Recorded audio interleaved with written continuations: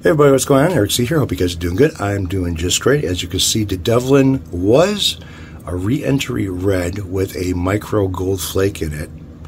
That was the last spray out I did. To now being a pearl white.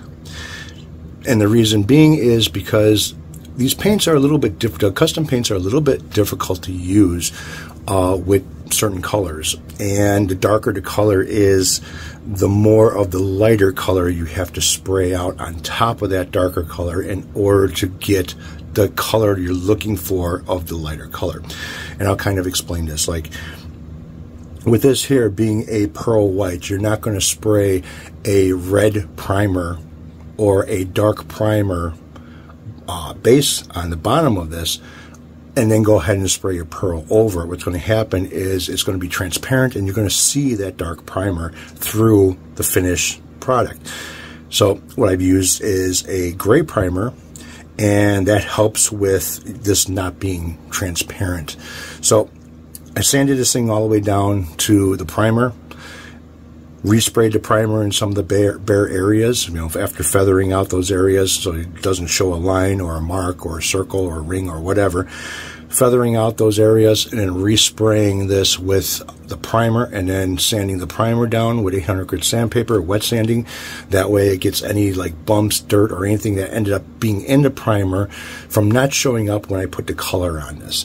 So what's nice about doing it that way is that if you have like a pimple or a bump or something in your finish of the primer, sanding that out first, wet sanding it, making everything nice smooth, does two things.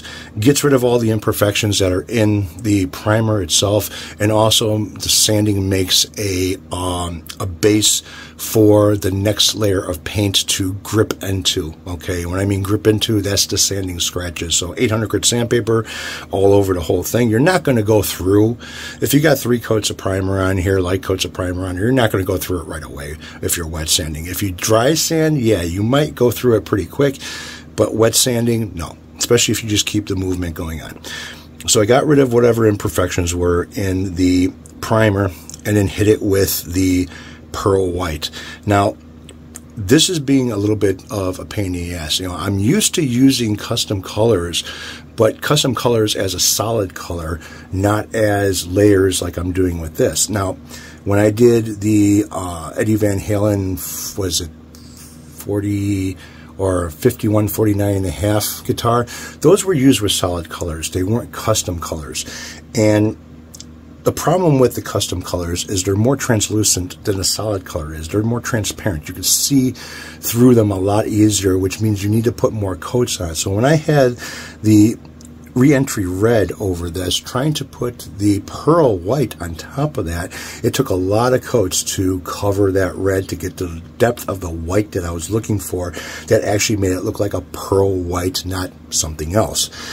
And that's where it is right now. It's at a solid pearl white. So I got the back wet sanded. And the nice thing about using a gun or using an airbrush is you have flow control and you have air pressure control. Now, using a airbrush, let's see here. Using an airbrush somewhat like this is you got control over when you push down, you got your airflow, and then you got your forward back as far as how much air, how much paint to how much air. And you're able to control that. When you're using a spray can compared to a gun or an airbrush, you do not have that control.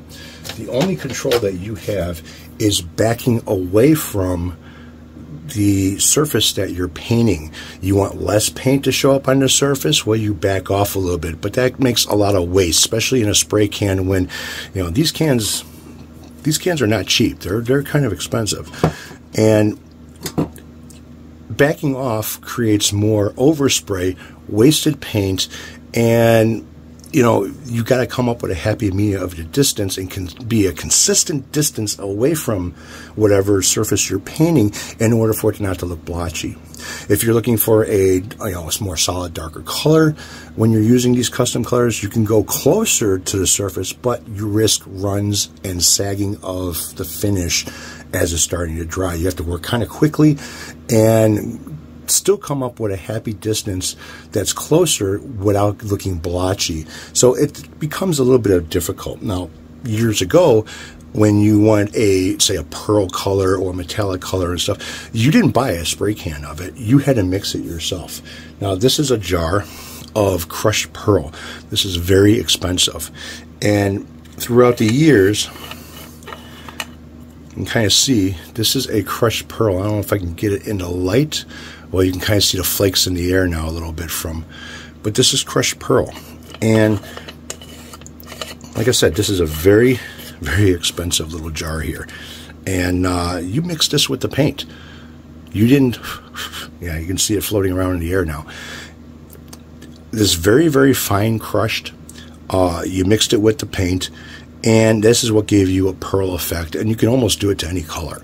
Actually, you could add it to any color. And depending on how much thinner you would put in there, like the reducer is what it's called, you could thin out the paint to where you get a nice mixture of the pearl and a nice mixture of the color, and it ends up looking like what you're looking at right now.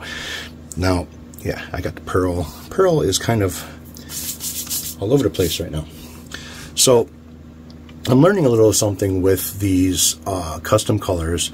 And so what I'm going to do is, I already hit it with the white. I'm wet sanding it now, so I'm giving the next color something to bite into when I start spraying this. So I got two things that I got to go on right now.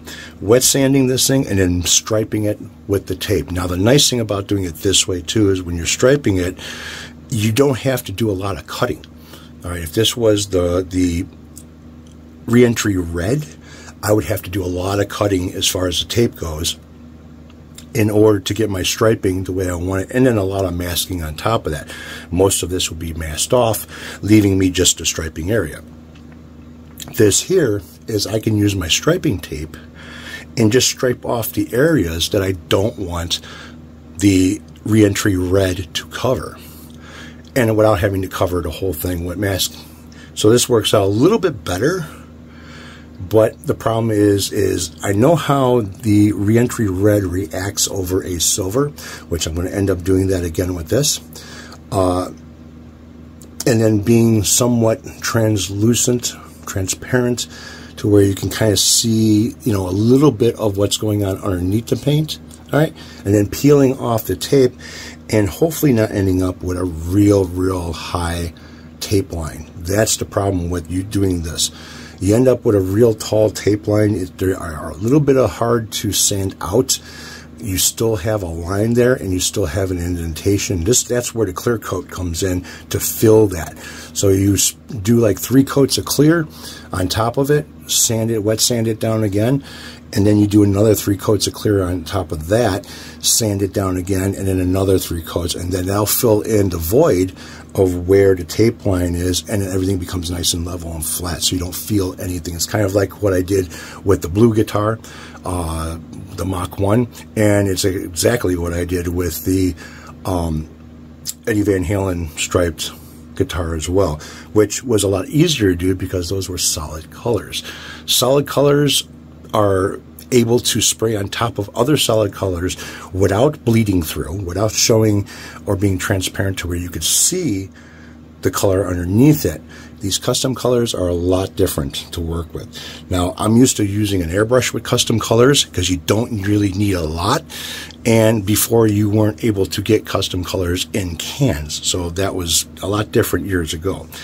So this right now, I've got the back pretty much wet sanded. It's pretty smooth, it's dulled out, and then I just got to get this top wet sanded and get it to where it's going to be able to accept the next layers of paint that I'm going to put on this without being really heavy and real thick.